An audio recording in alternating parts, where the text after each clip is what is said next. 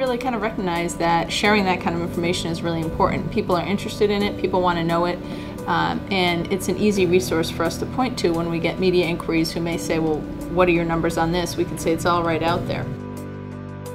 This is a way to greatly expand upon the data that we're already releasing.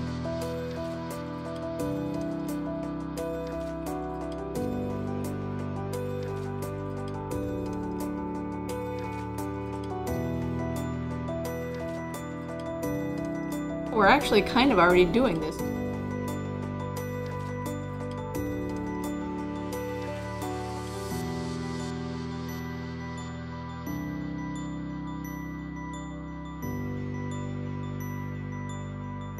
The primary outcome that the Police Data Initiative has is increasing transparency and trust with community members. I think by far that's the umbrella goal.